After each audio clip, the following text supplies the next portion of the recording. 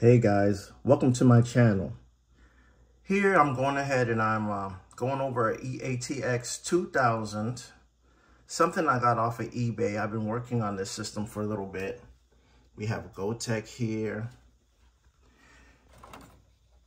We have the Pistorm, ZZ9000, the Buddha, and also Flipbox. This is what I got running here.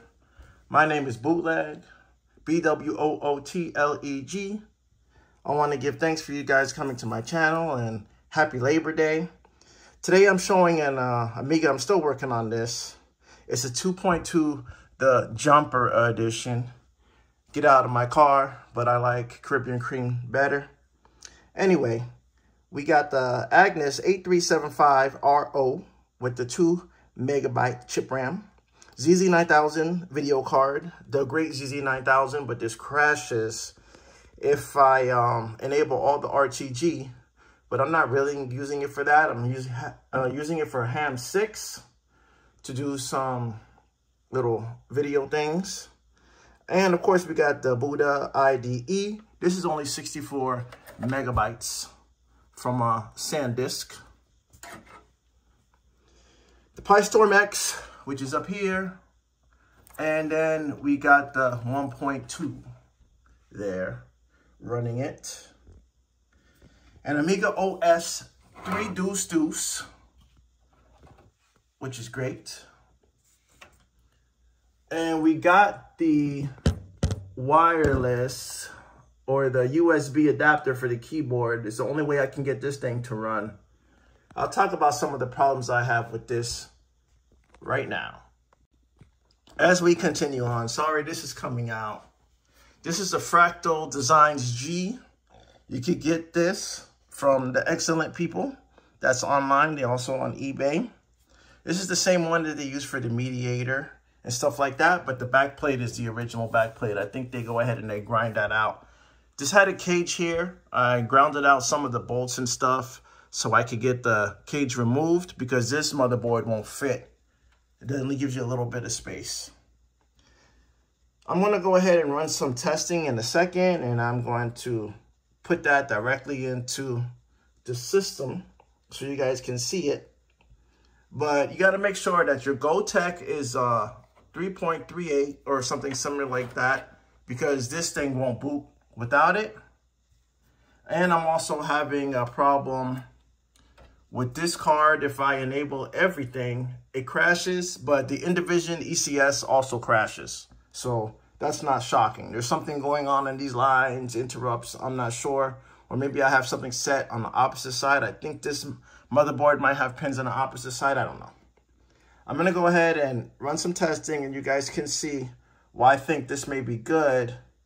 If you're doing something like Lightwave and you want like HAM 6 and stuff like that, why would I do that? I'm still questioning why I would use all this power to do something like that. But I'm going to go ahead and show you what I got. Well, after you wake up and realize you don't want to hook up the audio mixer and do some of the other buffet stuff to get this thing to go, I went ahead and I booted it up. Now, if you look, I can go from VGA, HDMI. This is what I'm really here for. The HDMI is really crisp for this. Now, if you install the software with this, you gotta have to pull the ZZ9000 out of devs because this thing will crash all over the place. It'll say that the firmware is wrong and this and that and that. I only really have the regular PAL screen in here. I don't even think that Picasso is doing anything at all. I start this up. Since I'm using Flipbox, I have to use SDO to mount. I installed a few files on here. There's my card. Now, if we're going to go into sysinfo real quick, we're in sysinfo, but if you look, you do see the 6040, that's the Pistorm X. You still see the, I guess it's the CyberGraphics. You still see RTG. I really can't get that to run properly. But what's important is you see the boards. All the boards is there. The Buddha ITE. I'm gonna guess this is possibly the ZZ9. Let's get out of here. And this isn't flashed to be the fastest in the world, and it's still the 2W, whichever. So I'm gonna go ahead and hit the speed. You guys love the sys info. Oh my goodness, how many dry stones. But this is 565,000. 1,000 times faster than the 600. You see the 2,000, it's eating it alive. 30 times faster than the 4,000. The chip speed is slightly under. And then, of course, you got the drives. I don't think I'm really going to do it. I might crash all over the dang place. Let's see what I have here. What do I even load with? Oh, let's see. SD0. Oh, this is the other one. Oh, it's the Buddha. All right, let's check it. I don't want nothing that's going to crash all over me. Hopefully I don't crash right now. That's taking forever. And I'm still moving, which is extremely slow. But it is a small drive. It's an old drive. It's basically something from an old Cisco system. So that might be the reason why it's semi-unhappy. But it says I'm going 7 megahertz. That's wonderful. Got an FPU in here, no MMU. Virtual Amiga? I don't know. Let's quit this. All right.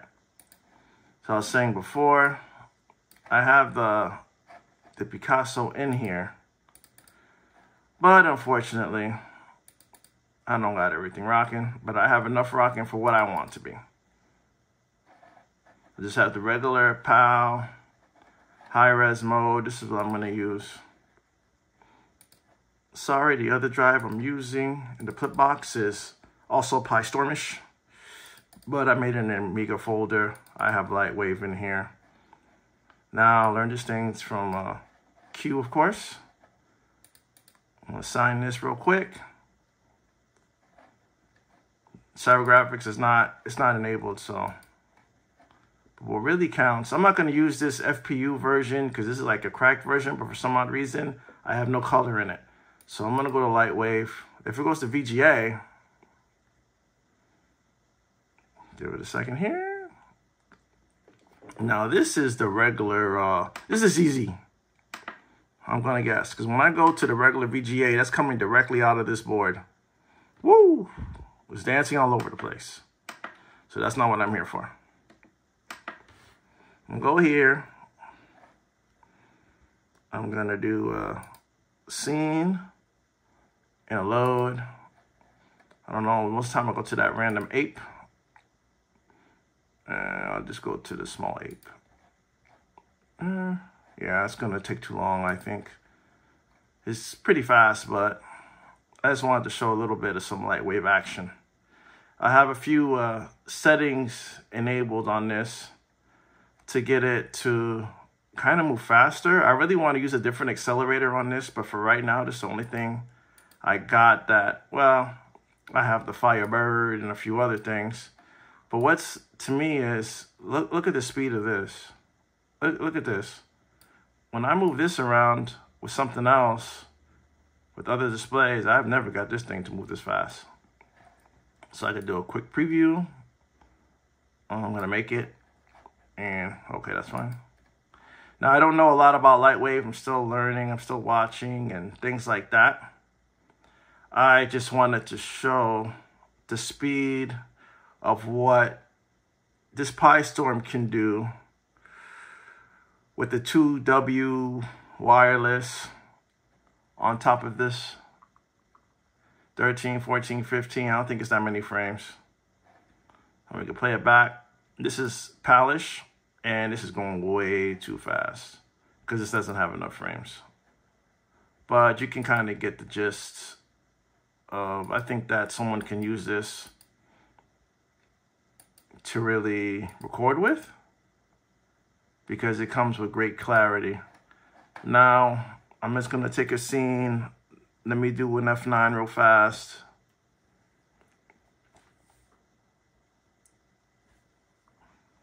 Okay, it's gonna go ahead and put that one frame up there. So give it a second here. I gotta do things manually. I don't have anything set up. And for some odd reason, I think I still got the black and white. I have to go back and check my settings. But I really wanted to show the time that this is gonna take. It could be the driver I'm using for the ZZ9000. Oh, there we go. It's starting to get the color in. Or maybe I just didn't wait long enough. Maybe the colors come in later. But this is the same. Look at the ham. You guys remember this stuff on the CRT TVs? Man, the good old days. You know, move around and stuff. I had to go back later on and save some of the pictures to go ahead and make a little video, and maybe put a background. But basically, that was mostly what I was attempting to show. Some of the light wave, the speed of the light wave and stuff like that. How this can go. I know this is a crazy configuration for me to use Splitbox in this. It does crash every blue moon, but I think that's my Pistorm. What I'm using to drive it is probably really crazy. Let me see in tools. I'm gonna do a show config real quick. Okay, what's expansion? See all the Schultz. So this is the Z3, the IDE, and I'm guessing, oh no, this is the Z3 right here. So what's this? I don't know what that is. That's RTG. So it does load it, but if I go ahead and I do the full install and I let it run, it will crash. The firmware on the little SD card on the ZZ9000, the firmware will be 0 and it won't run. But if I use it for the way I'm using it now, which basically is what I was going to use it for, because I have a 12,000 with a Vampire. I have other systems. I have a Mist. I have a Mister. I have a 1230. I have a 1260. I don't know what I'm doing with my life. But thank you for watching this video. Now, you're going to see, this is the main reason why this thing will not work for me. Look, there's no aux voltage and no cold voltage. So, man, I don't know if this card is particularly jacked up. If I hit this low pass and, whoo, I'll go over the place. The bus test takes over, and I won't be able to stop it. But thank you for tuning in to my channel, and I hope you have a great Labor Day. Peace.